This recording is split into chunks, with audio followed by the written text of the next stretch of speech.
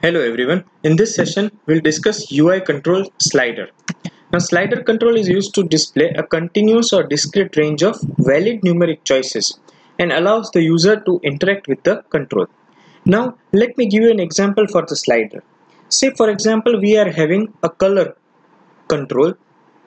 Say for example, we want to change the intensity of red color.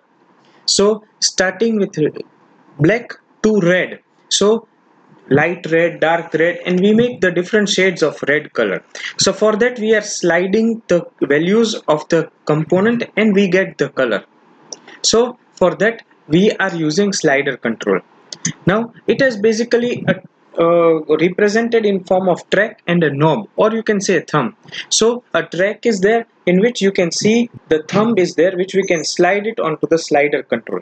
Now it is optional. It is two things that are optional. That means one thing that is label and the tick marks. Now they are optional.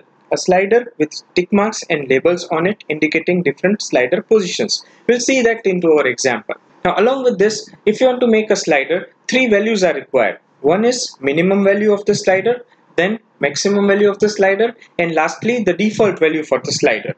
So the value should always be a number within the range of min and max, and mean value should be less than the max value. It's very default, and mean defaults to 0 whereas max defaults to 100. If you want to change those values, we can change them. Now the constructors required for the sliders are: one is default constructor, empty constructor. The another constructor is parameterized constructor, which takes three arguments: minimum value, maximum value, and a default value. So constructor constructs a slider with specified values, that is mean, max, and current values. Let's see an example for the slider. Now the package required for the slider is scene.layout package. And in the slider, let's see an example, a slider demo which extends application, our start method. Now slider equals to new slider. Now as you can see, three arguments are provided to the constructor of the slider.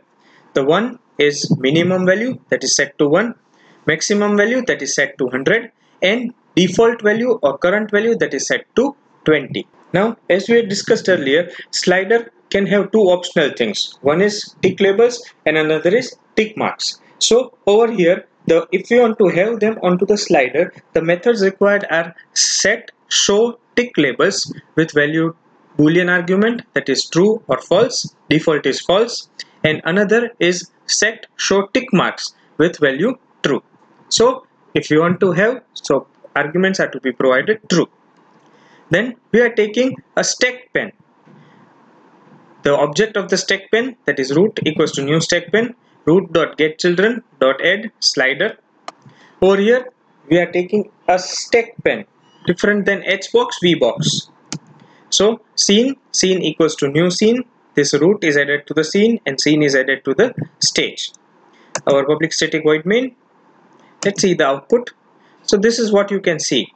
These are the values. So the method show tick labels. So over here these are the labels: 1, 26, 51, 76, 100. And show tick marks. So these are the tick marks which you are seeing. So these are the tick marks. These two are optional. If we want it, we can add, otherwise not. Otherwise it would be a blank empty slider. Let's see the program for the same. So this is the same program. Let's run it. So as you can see, this is a slider set to the default value, and the default value which we had set is 20. So it is a 20. If we change it, so we can change the value. Maximum is 100, minimum is 1. So along with that we can change the values. So if you want the default minimum value to be 0, maximum value to be, let's say, 1000, let's try to run it. So this is a slider with minimum value 0, maximum value 1000. As you can see it. This is a slider. So we can slide it. So in various applications where we need to change the value based on this slider value, we need to apply some operations based on the slider operations, we can set it. In various scientific applications where we require the measurements, where we require the calculations based on the values of the slider, we can use the slider. That's it. Thank you.